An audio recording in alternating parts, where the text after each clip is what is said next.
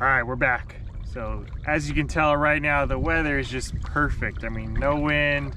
We're in the bay today, so usually there's not much swell in the bay. It's pretty protected, but wind is often a big deterrent from fishing out here, and right now there's absolutely no wind. It's as good as it gets. 8:30 a.m. I think the wind's probably gonna pick up around noon today, maybe 1 o'clock.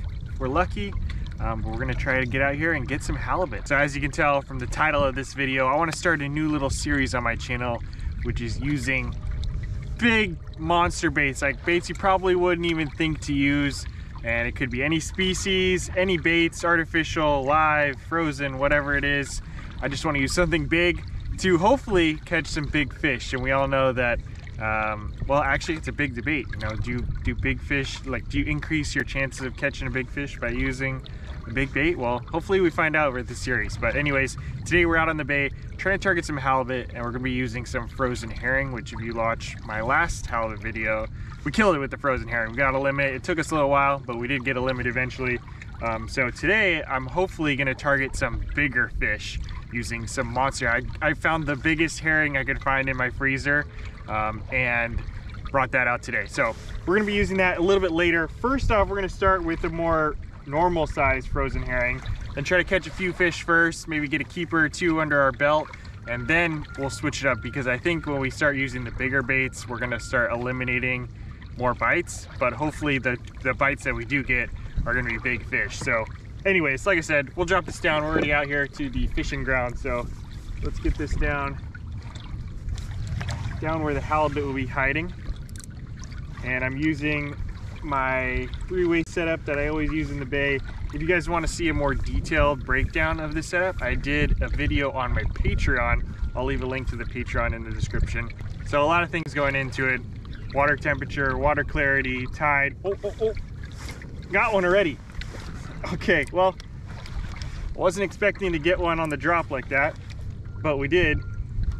And before I bring this in, let's have a quick word from our sponsor for today's video, which is Factor. Thank you to Factor for sponsoring today's video.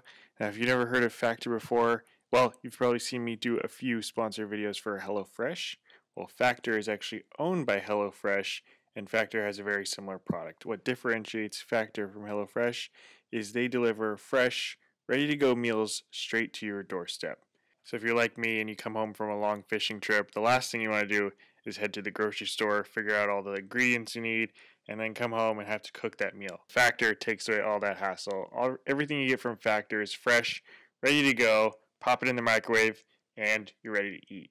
And the meal plans from Factor are very flexible. They range anywhere from 4 to 18 meals per week depending on your needs, and you can easily skip a week if you need to.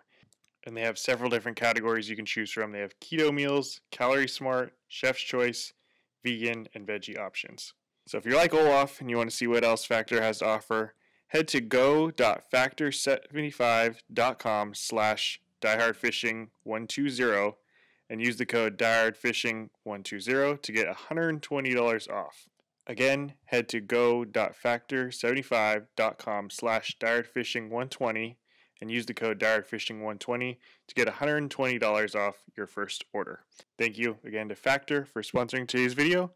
Now, let's see what we have on the end of the line. Quick first bite there, and it's not the size that we're looking for, but it is a fish right away in the first little minute of dropping it down. See, when we use the bigger herring, I'm telling you, the herring I got today are big. When we use the bigger herring, I don't think we're gonna be catching fish like this. But anyways, first fish, we'll let him go real quick. Let's get back down there. That was quick.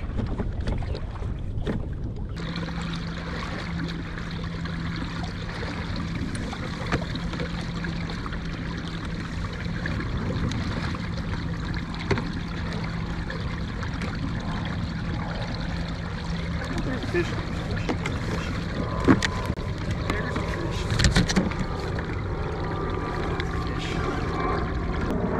So I switched it up a little bit. I was using the herring, and then I switched it up to a plug. The thing about the plug, when they hit the plug, man, it's a violent strike. But I don't think this is going to be a keeper. Yeah, just a little guy.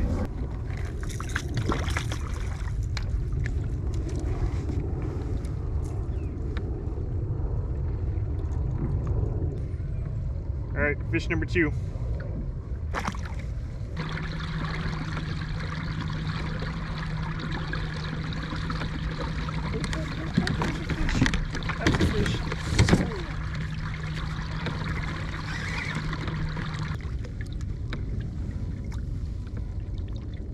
Oh, it's a striper. Striper. I think this is my first striper of the year.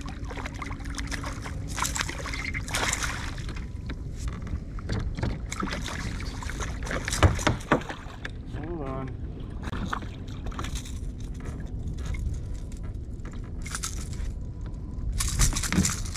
So these guys are super squirmy. You gotta watch out for hooking yourself with one of these guys. Alright. First, pretty sure this guy's blind in this eye. I think yeah, his eyes look a little weird. I'm pretty sure that eye is blind. So the one-eyed striper, first striper of the season, he might be 18 inches, which is the minimum size, but we're looking for halibut today, so I think I'll just let this guy go. Alright. Thanks for the fight, bro. Alright, still looking for that halie keeper.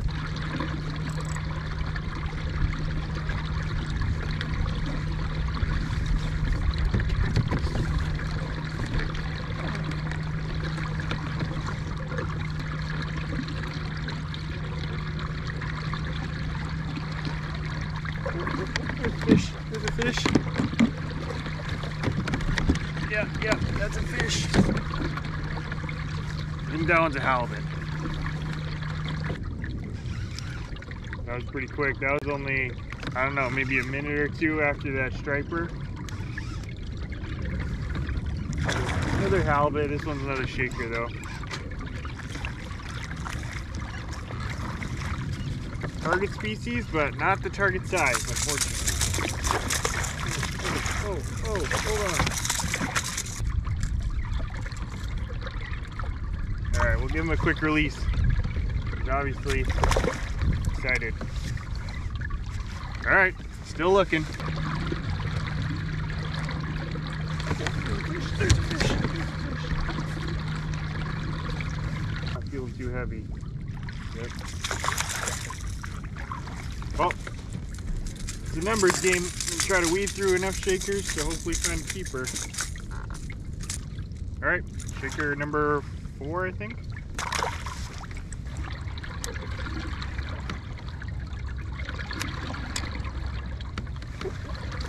There we go. There's a good one. There's a good one. Fish.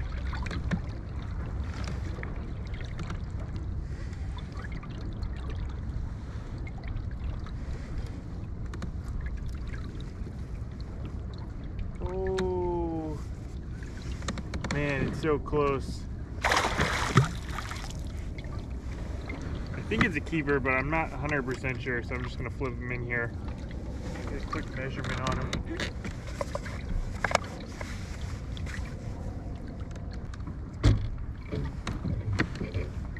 So I don't want to net this fish because the net would mess this guy up. So in order to keep this fish nice and healthy, just flip him in like that. Give him a quick measurement. No, he's a little short.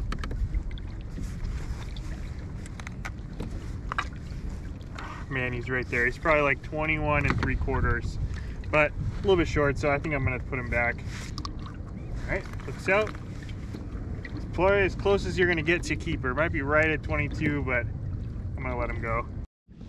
Yep, probably about as close as you're gonna get. Ooh. All right, well, little update. It's about 12:30 now, so we just passed the low tide, so the tide just turned and it's just start coming in now. Typically speaking, when you're fishing for halibut, most people like to target the slack tide, which is basically either the top of the tide or the bottom of the tide. It's when there's not too much water movement. So hoping that this little slack tide here will bring some bigger bites. I mean, we've had quite a bit of action. I think I've landed 5 shakers plus another shaker striper. So there's plenty of fish out here, but I'm still looking for that keeper. The last one was actually maybe a keeper, probably right around 22 inches, but I decided to let it go. Didn't want to take a chance with it. Yeah, it looks like this boat next to me is actually hooked up as we speak. So hopefully fish are coming in. Seems like the bite might be starting to pick up again. There was a little bit of a lull there where we weren't getting much. Plane going overhead. Hopefully there's some fish swimming down below.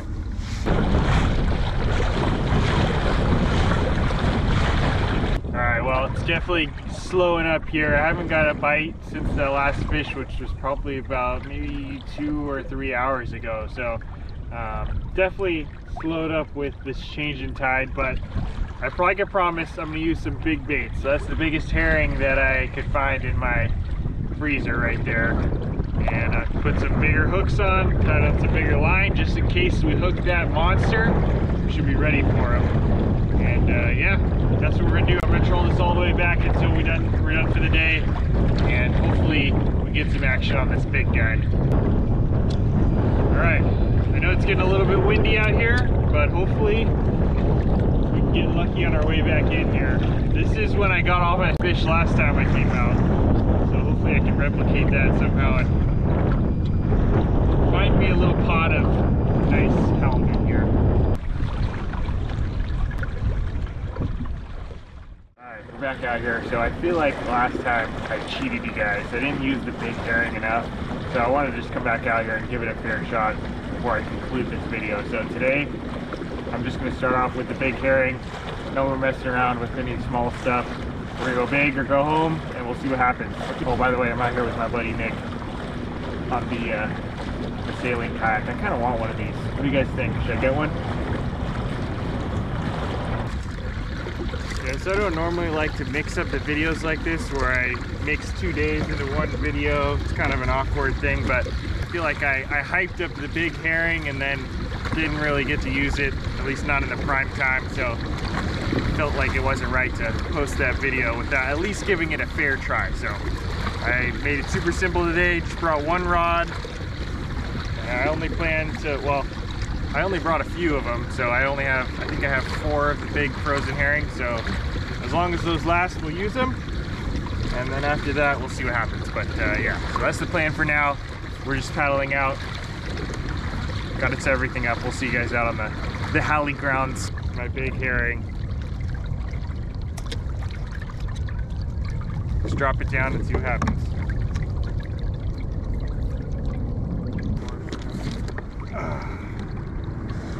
All right, that's it.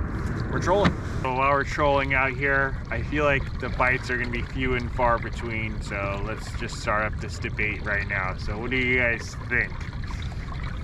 I think when you're using bigger baits, you have a better chance at hooking a big fish. Now, a lot of people think, well, actually, I agree with this. A lot of people think that the big fish, they also eat small fish, small baits. So you have a chance to catch a big one even when you're using small fish, which I believe in that as well. But I also think even if it's just the slightest bit, I think your chances increase if you're using bigger baits. And here's why I think this. So one, obviously, you're weeding out some of the smaller fish. So for example, if you're using herring, thought maybe I had a bite there, but I think it was just hitting the bottom. Anyway, so for example, if you're using herring, let's say you're using a smaller herring. With a smaller herring, you're gonna get more fish. I don't think that's a question. And when you get the smaller fish, it just is more time that you're out of the water. You know, say you hook a small one, all that time that it takes to bring it in, release it, rebait, and get back down, maybe you trolled right over a big halibut and you just missed your chance. So that's one thing. And then also, I think if it's a big fish, oftentimes I think they are not willing to go through a lot of effort to go eat a small bait. So whether it's lingcod, halibut, salmon, you know, whatever it is, I think it's all the same. So like, for example, maybe there's this big 45-inch halibut sitting down there, and for it to swim and go chase a little herring, it's gonna take a lot of energy to go get up off the bottom, get that tail moving, get that whole body moving. And so if it's gonna expend all that energy, it might not want to do that for just this tiny little bait. It might not be worth it. All the energy that they're wasting is going to be more than what they're gaining when they eat that herring. So I think that's one factor. So if you have a bigger herring, then they say, oh, okay, this might actually be worth it. All that energy that they're expending to go get that herring, they're actually going to get it back when they eat that bigger meal. So I think about it like for humans. Like for me, if I'm sitting on the couch and there's a Cheerio sitting on the counter, I'm probably not going to get up off the couch to go eat that Cheerio. It's just not worth it. You know, if it was like a little, you know, like a dog, something a lot smaller, they'll easily get off the couch to go get a treat off the counter. But for me, it's not worth it. But if there's this big juicy steak on the counter and I was hungry, then yes, in that case, I probably would get up off the couch to go eat that steak. So that's kind of how I think about it. I don't know if it all correlates with fish the same way that I think about it with humans, but that's just what I think. And if I look back at some of the big fish that I've caught in the past, especially lingcod, but also halibut and stuff like that, a lot of those were on big baits, and I don't always use big baits, so it could have been that, you know, maybe it's just having my chance, but it seems like, just from my experience, that the bigger baits you use, the better your chances of catching something big. So I don't know, that's just me. What do you guys think? Let me know in the comment section. But in the meantime, Nick's already caught a keeper, and I haven't got a bite, which I kind of expected using such a big herring out here. But we're gonna keep at it. We'll see, maybe we'll get one here. And yeah, I think his was just a barely keeper. So that's really not what we're looking for with this big herring. We're looking for a big 40-inch, well, at least 30+ inch halibut with this big herring. So we're gonna keep trolling it around. I'm coming up on one spot where I caught one before. So I'm gonna troll through here, try it for a little bit, and then maybe go back, circle back, and go check out what Nick's doing. He's in his little honey hole over there. So anyways, that's the plan for now.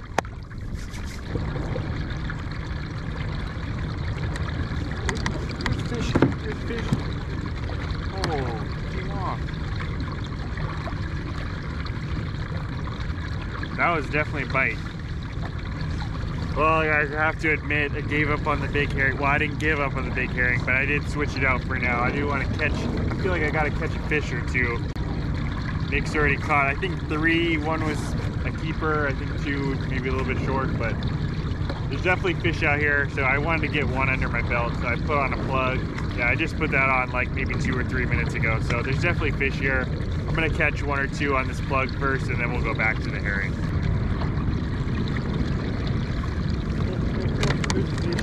There's a fish.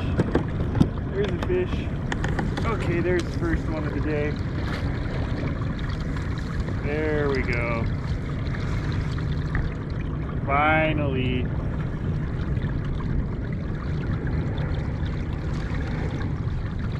Oh, who is this one?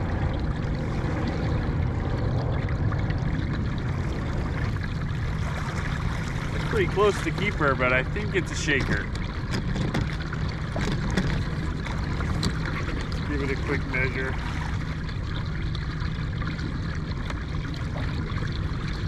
Ah, maybe a keeper, maybe, let's see. Oh, you know what? I think it's a keeper. I think it's a keeper. If it flops off, then I won't be too bummed. Yeah, keeper. 23. All right, we'll put him on the stringer. All right, there's first fish of the day, and it's a keeper. 23 inches on the plug. Put my line back down. Sorry guys, I'm so bad at this.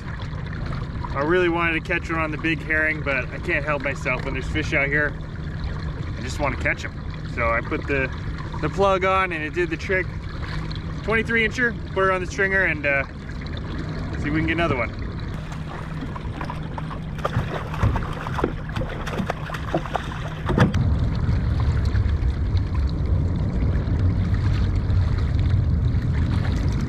Fish on. Oh, I was taking a pee. Fish on.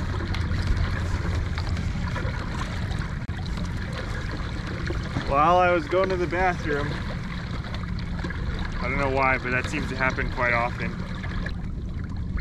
I thought that was gonna happen. I was literally like, I think I'm gonna catch one while I do this. And then Oh, another keeper. Pretty sure that's a keeper. He choked this one with the jerk bait there.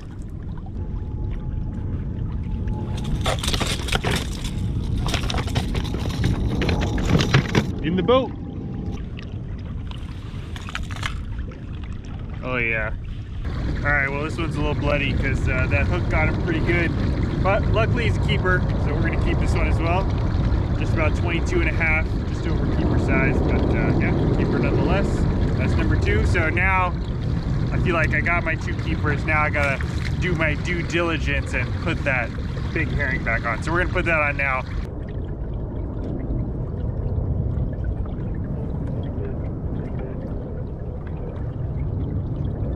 Small bite. I think he's on there.